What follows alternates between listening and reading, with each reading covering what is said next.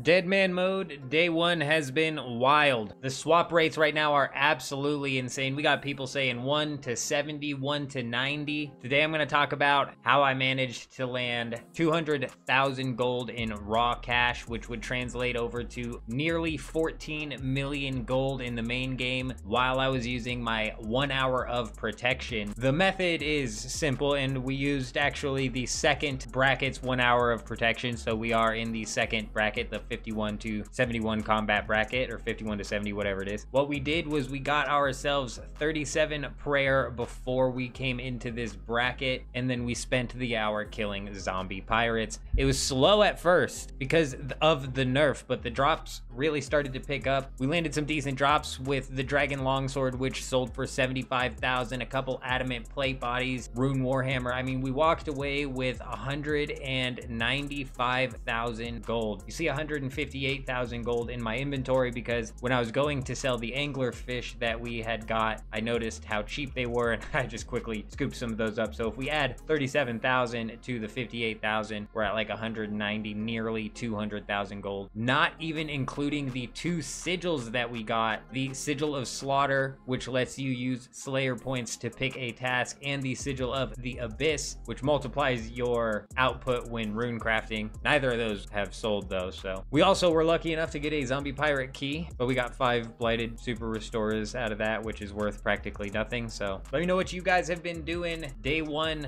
and how much money you've made for the main game. I'm not going to be swapping this over. I've got plans to use this on my main actually here in Deadman mode, but let me know what you guys have been up to and how much money you've made. That's all I wanted to break down in this video. I hope you guys have an amazing day. I'm out.